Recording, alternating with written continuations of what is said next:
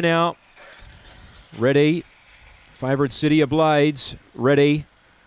And away, began well, out wide Michelle Quick had really good pace and carved and led by 2 lengths here. Juxtapositions on the way forward. Hot Angie the inside of it, then Confuzzled. City of Blades probably can't win. 3 lengths away to Renegade Kissed and Hold Fire, and last is JB Darvis, but Michelle Quick 5 lengths in front here. Hot Angie is charging into second, but Michelle Quick was far too quick. 1 by 3 to Hot Angie, third City of Blades, and Juxtaposition, I think it grabbed fourth just from Confuzzled.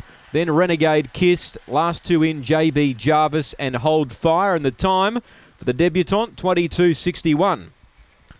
22.61. Michelle Quick came out running. She carved over and led the way. 5.10 on the U-Bet tote. Trained by Ray Fewings. Has got the money.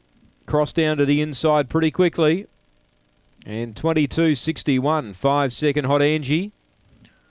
And third placing going to 1 City of Blades, who got clearly beaten for pace and is wound up back in third. 6 gets fourth, Juxtaposition. 8, 5, 1, 6 on the first here. 8, 5, 1 and 6, 4 lengths by 5. 22.61 on debut. And that's a nice win by Michelle Quick.